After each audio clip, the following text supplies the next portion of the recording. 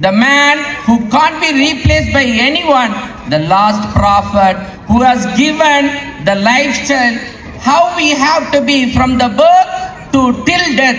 This is what real Islam says. Islam is nothing but the religion which preaches for you. That means how much important for that one you should see. He didn't say either you should be a Muslim or a Christian or a Jain or a Sikh, whoever it is, or a Muslim.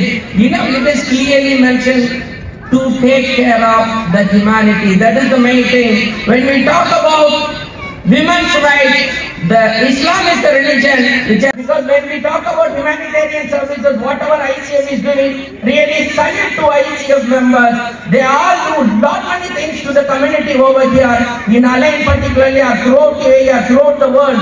ICF is, just now I had Georgia ICF also there. I think that means throughout the world you are all over here, and you are the models for the society. You should make understand the young people also, and the friends in other religions to understand that, because all religions preaches the right path. We should have that in our mind. We should not make anyone different in any aspect of their life. This is what real Islam or Hinduism or Christianity or Jainism or Buddhism preaches.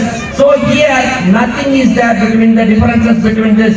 ICF is nothing but, I always say, intellectuals committed for fraternity, ICF. That means fraternity means it's not only for Muslims, the throughout social people, those who are around you, those who are away from you, wherever it is possible, extend your helping hand. That is what Allah has created each and every human being to do service to the mankind, service wherever it is possible, whenever it is possible.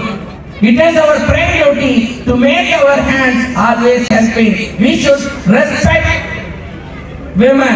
We should respect our parents. We should take care of our parents. They are the one taking us to this level.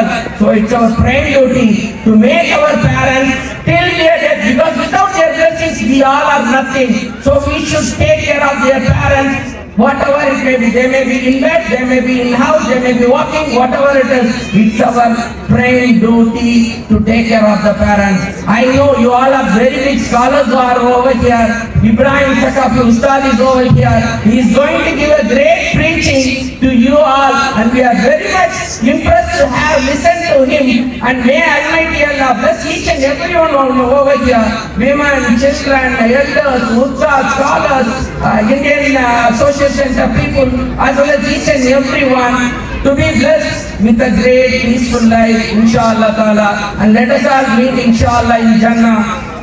We have to take care of the society.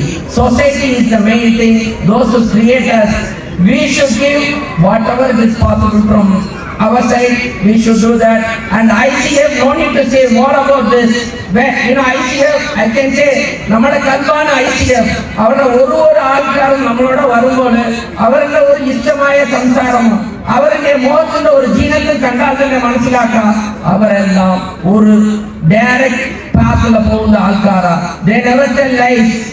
Be a good human being, be a useful human being, be a not even scholar. Scholar is nothing but education. We can make whatever it is. We can learn. Ikra is the only one, because when we learn, our education, our wisdom, our knowledge improves. When the knowledge improves, our actions will get improved. When our actions are improved, our deeds will come for Yawmul Akhirah. Thanking you, Jai Hind, long live India UAE relationship. I want to thank His Highness Muhammad bin Zayed Al Nahyan, the President of UAE, His Highness Muhammad bin Rashid Al Maktoum, Vice President and Prime Minister of UAE, His Highness Dr. Khalid bin Muhammad bin Zayed Al Nahyan, Crown Prince of Abu Dhabi, and the rulers of all 7 Emirates, and the lovely people of UAE for giving us great opportunity. They are Afwan and Waqti. They all treat 174 nationalities here equally. That is what the love we are getting from UAE. May Almighty Allah bless UAE, India, and throughout the world with a peaceful life. Thanking you. Ameen Ya Rabbal Alameen.